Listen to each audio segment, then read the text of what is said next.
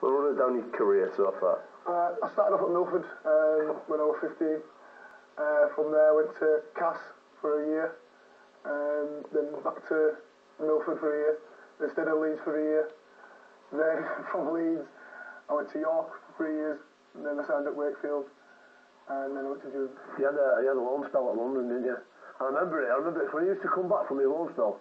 He's like me, just daydreaming up and down, doing his weights, and he's like going, London, London. Then he printed the London chant on the head. That's only from the end. I came back with a Cockney accent as well. Oh dear. Oh, if you listen to Alex Simmons' old DJing CDs, he's had a Cockney accent as well. We might play one or two tunes for you a bit later. Obviously, testimonial to someone like Jamie or to Jamie Peake. Jamie Peacock's coming in on the 25th, I believe, against Bradford. Outstanding game at Headingley. Jamie Peacock, he's obviously done very well out of the game of rugby league. He's made a lot of money. He's, very clever bloke, got businesses set up with his camps and stuff, and he's speaking. What are you going to do after this? Obviously, you had a bit of a different career. You haven't been that successful on the field. So what does a testimonial mean to you as a player? To be honest, the testimonial to me is not just about making the money. It's I want everybody to enjoy it. I want everybody to look back at it and say, it was a good season, and look back at my career and say like I did my best. I'm hoping people are going to come and support every event that we do. We're trying to put some good events on. So, I know people like Jamie and our Jamies, they had successful times doing theirs. I'm just hoping that with the scale of Dewsbury to Leeds, that it's going to be just as successful. We've got some big events planned for the testimonial, so we really want people to come down this Sunday and vote with your feet. Come down, support the game. Dewsbury versus Salford. It's a great little stadium, Dewsbury. It's great people down there, some real characters I've met when I've been down there to do various events. Now, your testimonial calendar launch, that started under a bit of a cloud. Do you want to tell us a story? I wouldn't say a cloud, but it was interesting. We organised it, and we did like a sort of a calendar launch, and we had about 50, 60 people down there, and your idea to do an I'm a Celebrity, get me out of here type. Bush took a trial. Yeah. So I've gone down to Benny's Butchers, picked up a pig's head, a bag of hearts and a bag of liver, and forgot to cook them. And we ended up 4 or 5 lads ended up eating them and getting really sick and having food poisoning for like a few weeks. And the lads missed the game against Batley Boxing Day, and they were absolutely fuming at me. Yeah, he made out he wasn't bothered at first when we were all poorly, and then when I went into training he didn't say a word to me, just stared right through me. He's alright now, we're alright now, but at the time you can imagine why, my stupidity cost half of the players their first game back. So yeah, Wagger was not happy. No, not any lads won't, I don't think any lads will, but we're all a bit of fun, but it just went a bit wrong. He's a great coach, him, alright. I rate him. I think he's a good lad. I think he flew through his level 3 coaching in a record time in a year. And I spoke to him early on in last year. He's really keen for next year. He looks to have a really good start, and this new league system as well. There's a chance for teams like Dewsbury to really compete and one day come up in the Super League. Is that the long-term goal for Dewsbury? Yeah, to be honest, obviously these teams come down like Bradford and London, and it's going to be probably tough this year. It's ever been in Championship. We've got people like Featherstone and teams like Lee and obviously Sheffield as well. There's some very good sides. There'll be a few fighting for that 4th place. Teams like us, Sheffield, Batley, people like that it'll be hard. It'll be a tough season. But we've got us upside. We're quite confident. We've built a very good side. We've got a good young side with a mix of experience. So we're confident on this day we can beat any team. It's just about consistency in Championship. And I think that's where a lot of teams will fall short. If they're not consistent for a year, they'll struggle. Consistency is important, but stability as well. Obviously, a lot of the smaller clubs. He's got a great chairman, hasn't he? He's always living within his means in terms of an organisation. You've just got the 3G pitches, which brings a lot of revenue. And I think the plan is now a good season ticket deal on, isn't it, Dewsbury? Yeah. So we'll look at local community in as well. Yeah, they're building a big complex behind Dewsbury ground, and they've just built another stand at Dewsbury as well. So there's a lot of things going on there behind the scenes, and it's best I've seen it since I've been there. I've been there best part of 10 years, and it's best I've seen it. You know, it's never had as much buzz around place as it has now. So it's looking good for the future. Every town I talk at is demographics as well. There's a big Asian community population around there. We actually found a Pakistani rugby league jersey today. I thought I'd bring that on and share that.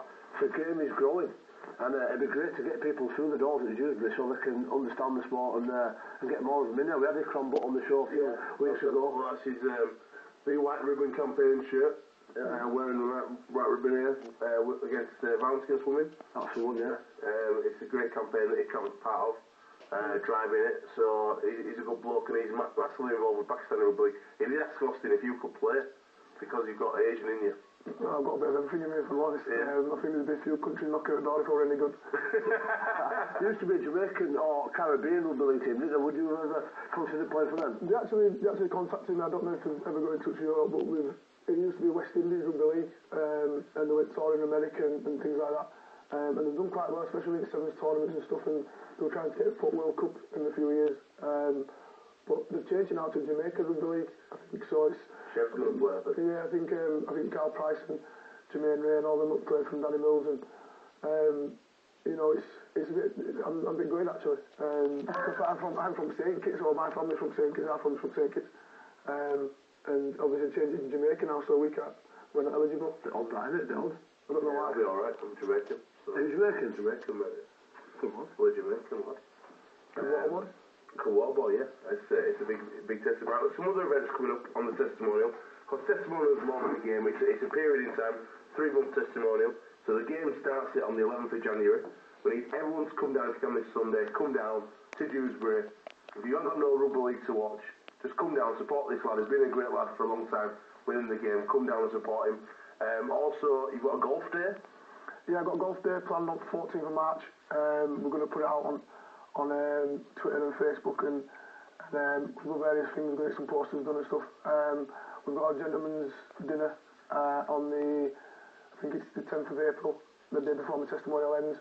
I've got probably a few more events coming out. I probably can't speak about because it's in the pipeline, but Definitely doing a dance event. That is confirmed. So it'll be at the Batley Frontier Club. We don't know a date yet. I need to speak to Mark, who's going to organise it with us. It's a pro-am. So rugby league players get to play with like see Phil Taylor and Raymond Van Barneveld. That's right, isn't it? Van Barneveld. And you get to so it'll be a rugby league player with a professional darts person, pro-am, throwing arrows, having a laugh, great banter. I'll be hosting it. Might have a few arrows myself. I don't mind the arrows. You're pretty good, Jonesy. I'm alright, I was. I've played against Van Barneveld. I did, yeah. I threw the double four to knock him out, and Ewan Dowles, he's part of the group with Ewan Dowles, if you remember him.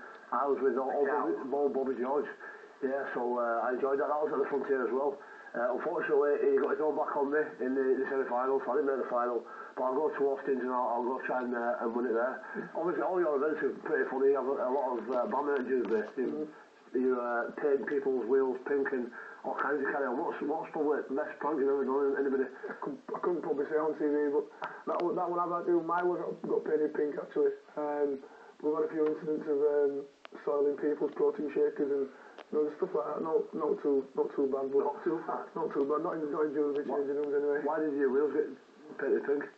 I can't remember. I think I cut someone's £20 notes up in the wallet. Back to back, they're like so. But it's all fun again. You've got really good banter at Dewsbury. Always has been since I've been there. It's one of the reasons why I love training and being out lads with all my best mates. And like I said before, there's not many jobs where you can go and enjoy doing something you love with all your friends, your best friends, and even though it's not the highest paid job in the world, it's still something that I love doing. What's your favourite moment? What's your highlight career at Dewsbury? Probably when we went unbeaten. We did a season when we won every game.